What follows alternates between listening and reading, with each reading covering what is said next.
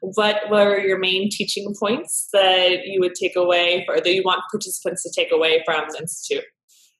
I was there to talk about my personal and professional journey with ITAP and with being a certified sex addiction therapist, which I was until 2012. I started it in 2002, being certified, going through the modules. Actually, after 2 modules, they grandfathered me in. I was actually very much a celebrated person in the sex addiction community. I'd been in it for 25 years total. By 2002, I don't remember how long that is, but they really knew that I knew my stuff, that I had been doing this a long time. I had written a lot about it. So that was partly why I wanted to share my story, because to be treated in the manner that I was by them, and to be sort of rejected from the community and ejected from the community after being somebody that was so honored, was really upsetting to me. And so when I went there to the Summer Institute, I decided to just share as much as I could about my personal journey and my own experience. I'm sure that people in ITAP and CSATs may say, well, that's not how I saw it, and that's good for them. This is how I saw it, how I experienced it. Yeah, so just quickly, why were you ejected from the sex addiction community? In the beginning, there was only SASH, the Society for the Advancement of Sexual Health. I was actually on the board for a while, and it was called at the time the National Council of Sexual Addiction and Compulsivity. And the reason they changed it were that they couldn't get people to get on the board under that name, because then, they wanted other people than just therapists. So people would be attorneys or businessmen, and they felt uncomfortable. So they decided, well, let's make this SASH, Society for Advancement of Sexual Health. And then it actually sounded better and promising. I remember the people on the board thinking, well, good, we're going to move towards sexual health. This is going to be a different focus than the pathology that we've been focused on. So it was a good thing in many ways. And at that time, there were still moments on the listserv I belonged to that I'm always active on. I'm active on the Imago listserv. I'm active on AASECT listserv. I like it. I like to interact with my peers. I learn from them. I like to share things. And they would there were things that were homophobic or were what we now know as microaggressions. Things said about the LGBT community or working with LGBT. And actually, we had someone, I don't know how she got on, but it was a therapist who was a reparative therapist, an anti-gay therapist. This was in the early 2000s. And I didn't know her name. No one knew her, but she was saying things and no one was challenging her. And they were anti-gay, but they weren't overt. They were microaggressions. And I started saying, this is not okay. And this is, I don't even remember what it was, but I remember my experience was that people didn't necessarily love what I had to say because it was causing a rift in there, but they understood it. And by the time other people joined in, they got it. They removed this woman because we don't even know how she got on there. It was terrible. So I'm only sharing that because then it seemed to change then Patrick Carnes and Stephanie Carnes decided to move in with and attach with ITAP.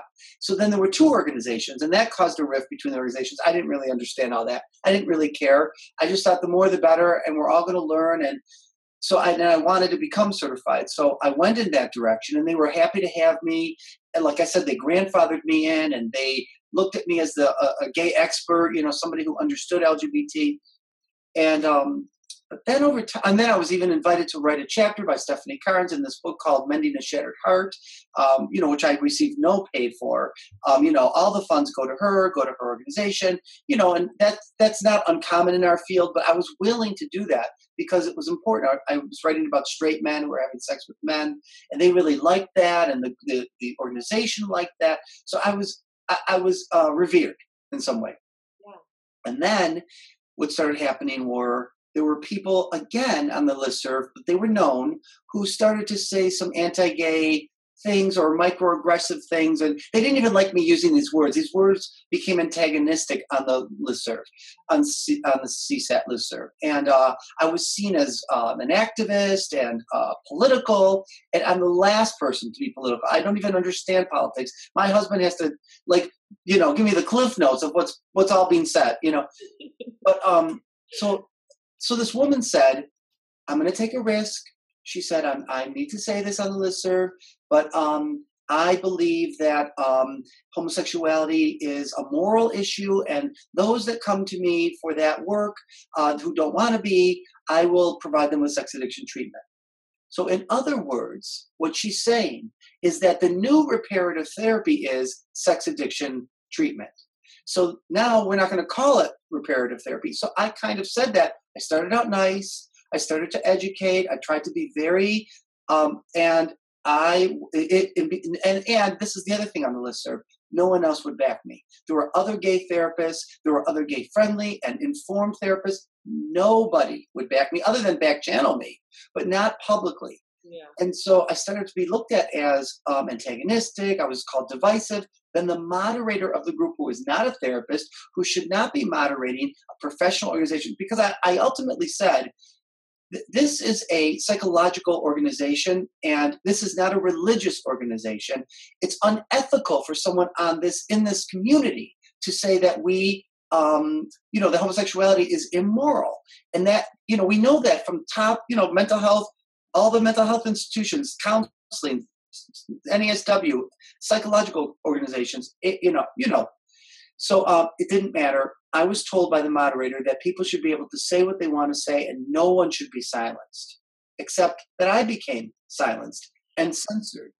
And when I went to other people that were in charge, they said, sorry, this is how it goes. We want to have, you're seen as divisive. And I just realized, and I paid a lot of money. When you're a CSAT, you have to go every other year. You got to go. They don't come to you. They don't do anything. They may be changing that now. This is 4 years later. But in 2012, you had to go every other year to keep up your certification. And I would go to other therapists, and it just became very upsetting. And then I really, over the years, as I joined AASECT, I became sex positive and sex informed. It started to conflict with what I learned in the sex addiction community. And also, it was in conflict. Like, to believe it or not, you don't learn anything about sexual health. It's not required. I've noticed lately that they're having sexual health, programs that are special programs. But that's ridiculous. You're dealing with sex. You're dealing with sexual problems, and you know nothing about sex. They know a lot about trauma. They know a lot about addictionology. They know nothing about not just LGBT sex, but non-normative, non-heteronormative, kinky, fetish sex. And I started to talk about things like that, like things like trauma reenactment versus trauma play, and there was a few people were okay with that, but the majority were not. The last straw for me was that I, in the CSAT program for me was, this woman said, I never heard, she was religious, I never heard of somebody making an identity about who they are sexually. And I said to her, what I want to educate you around is somebody gay isn't what they do sexually. It's who they are inside. If I'm never sexual for another day in my life, I'm still gay. I'm still a gay man. And I was then, of course, attacked by the moderators privately. I have all the emails from what she said to me. So I quietly left because it was very upsetting. I was very disturbed. It was very hurtful. I started to get into the community of AASECT, talking to some safe people, but I was still on SASH. And I was on their listserv. And then the last straw for me there was there was a straight therapist who asked that we start to reconsider being affiliated with what's called Sexaholics Anonymous. It's one of the 4 12-step groups that we affiliate with, and they're on the website.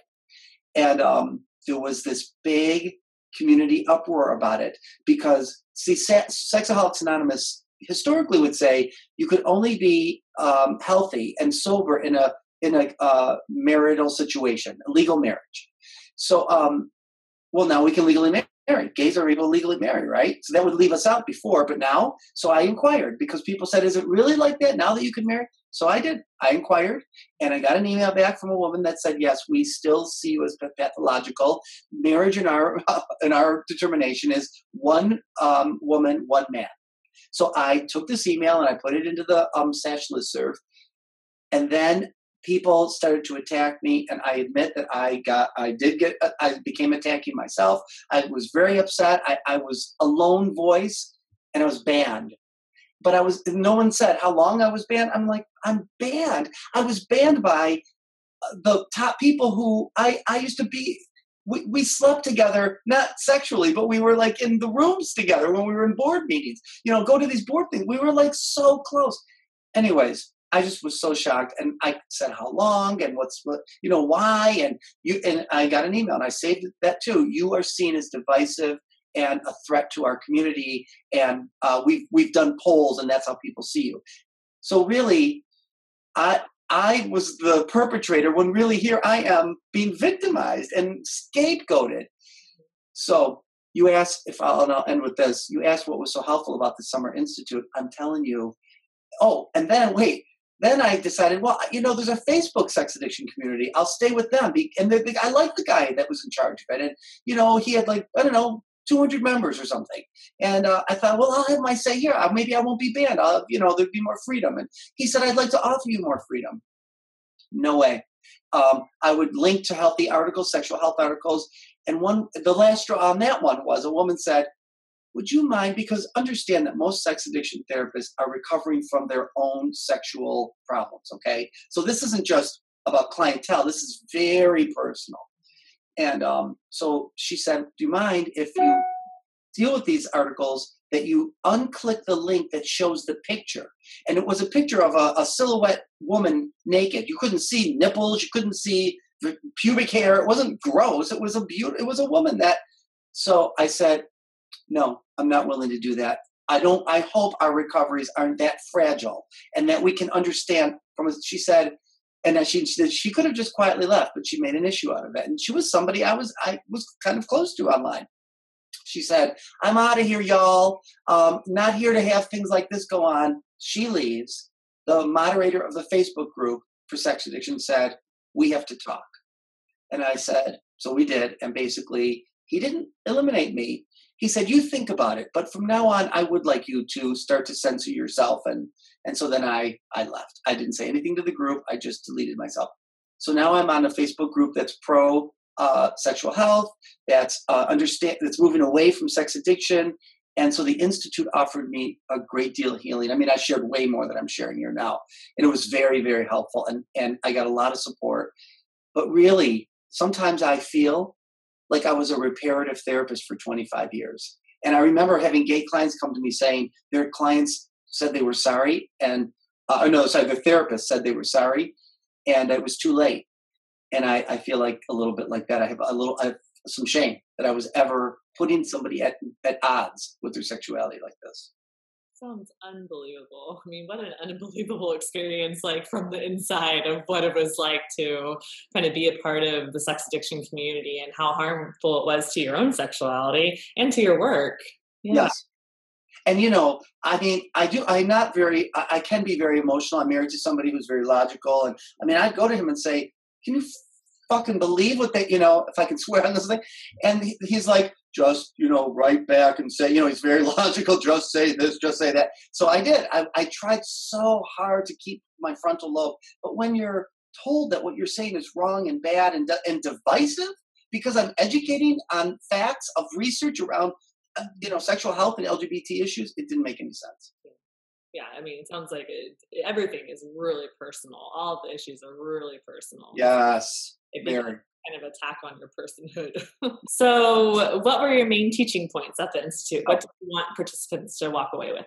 I wanted them to know exactly how CSAT worked, and I talked about all the ways I was trained and, what each module had. I only had 2 modules, but then what went on the list. So I sort of shared the inner workings of it.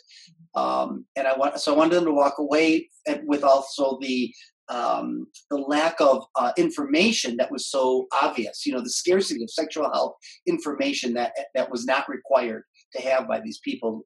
And I wanted them to walk away with an understanding of not really reconsidering ever sending somebody to a sex addiction therapist, especially one who isn't trained. I probably wouldn't feel uncomfortable, those trained in sexual health, like those on the AASECT listserv, and some were there, and they were listening to me, and that was what was so great about it. They could hear me and not feel personally attacked, and hear my point of view and still have their point of view. There was a differentiation that CSATs and people in SASH can't have. Well, and it sounds like the the people who are left in AASECT that are also CSATs, they're able to be in both worlds because they have that personal differentiation. They're able to see both sides, and that's important. Yep, and I was one of them. But the reason I couldn't stay is they rejected me. Otherwise, I'd still be in there too. I would. I know it. Wow. Yeah. So, were there any other things that you want people who weren't there to know, or any other personal meaning or value that you took away from it? Well, the only thing I will share a little bit here, but not a lot. I shared one much more at the conference is I have a personal story too, where I thought I was a sex addict, and I was wearing the label, and that's how I got into it to begin with. And really, it's been the last 10 years that I started saying, wait a minute, this is what I like. This is who I am. This is kind of my erotic orientation. You know, I have a sexual orientation. I like men, and I have an erotic orientation that involves a lot of other things. And there's nothing wrong with me. Nothing. And as I started to do that, then I no longer could identify with that label because I was using the label to suppress myself. And like Doug Brown Harvey says, and Michael Vigorito say, I was trying to give myself an eroticectomy. And so I talked about how I was doing that and how I came out of that at the conference. Wow. That Yeah, sounds very painful. it was And, very painful. I mean, eroticectomy. That I sounds know. Very. Wow. Well, what a story. I mean, I'm sure that the faculty had an amazing time having you on board to share all of this. So I'm sure everyone appreciated it and appreciate you sharing it with me. Thanks for having me, and I hope that it helps people who are watching this. Yeah, absolutely.